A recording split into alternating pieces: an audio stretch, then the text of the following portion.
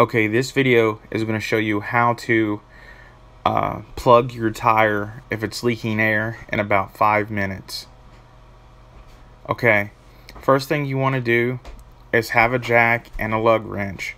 Loosen the lug wrench or the lug nuts before you jack up the car. And I'm really not that fast, and those cars in the background aren't going 200 miles an hour. I'm just speeding this video up to save you time.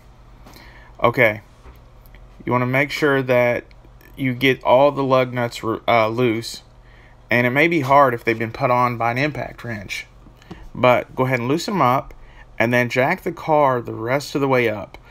I jacked the car up to it's about 2 inches off the ground, the tire, and then you put the lug wrench back on there and you put the lug nuts when they come off down in a place that you will not lose them, because you're going to have to put the tire back on with them, of course.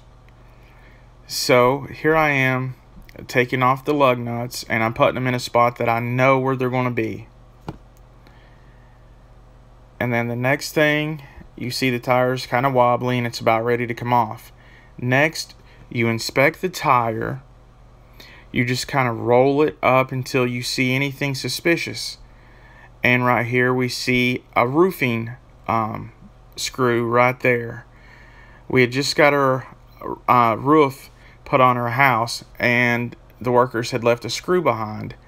And right there it is. That is the problem with the tire. Now, if it was on the side walls, you don't want to use a plug. Only if it's on the tread of the tire. Remember that. And this tire has plenty of tread left. Next, you can use different tools to do this. I had a pair of vice grips laying around, so I decided to use those.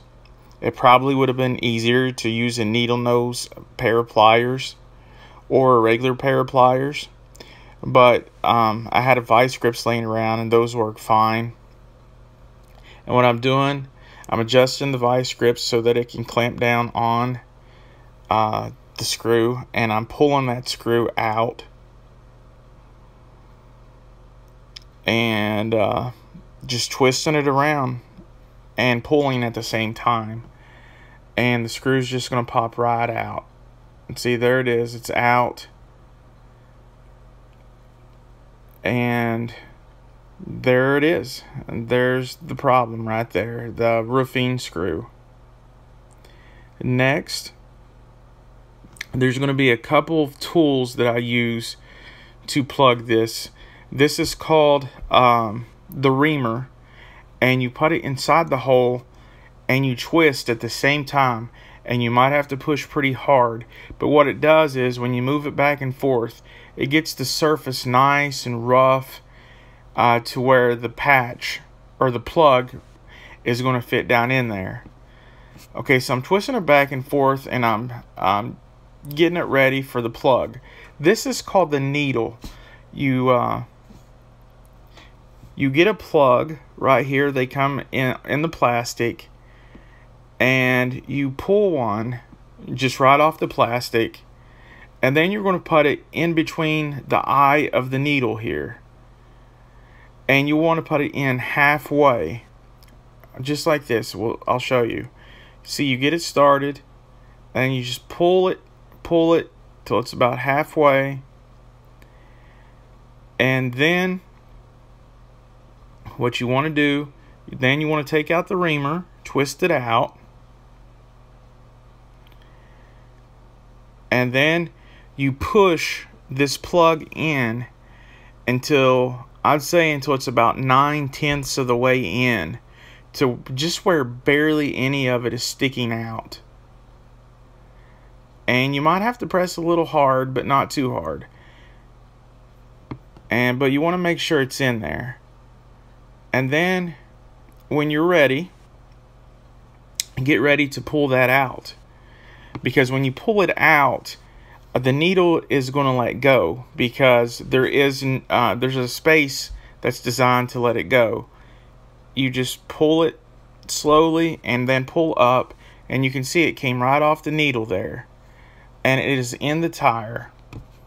Now the next thing you want to do, or that I like to do, I have like a razor blade that I want to shave off the excess to make it flush with the tire, you know, so it kind of looks better. It's just for cosmetic reasons.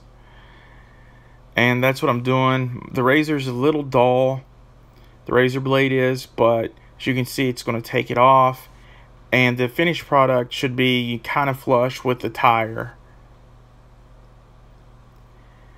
So I'm just working it off there, and then I work on it a little bit right here. Then it should look like this, you know, pretty much flush when it's done. Now next, you want to get soap and water and pour over where the plug is, and you want to look for bubbles, because if there's any bubbles, then that means that there's air still leaking out of the tire and it is not plugged right. But in the end, if there is no leaks, then the tire is ready to be put back on the car. And you do everything like when you took off the tire, but in reverse when you put it back on. I hope this video helps someone. Don't forget to like, subscribe, and comment.